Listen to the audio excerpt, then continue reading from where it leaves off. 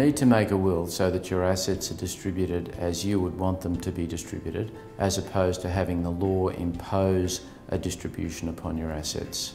There's a common misconception that if you die without a will, all of your assets pass to the government. This is not the case unless you die without any relatives, which would be very rare. Some people ask, why should I make a will?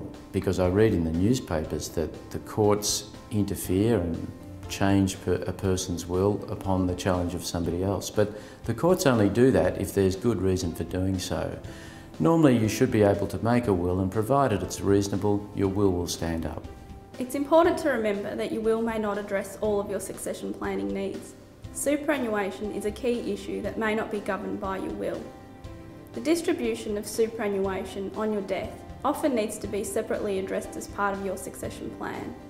And with more and more money tied up in superannuation, this issue is a significant one.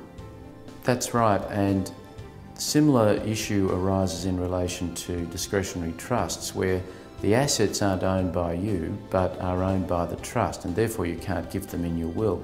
But you may need to put provisions in your will about the future control of the trust, who's to be the appointer or the trustee and the like.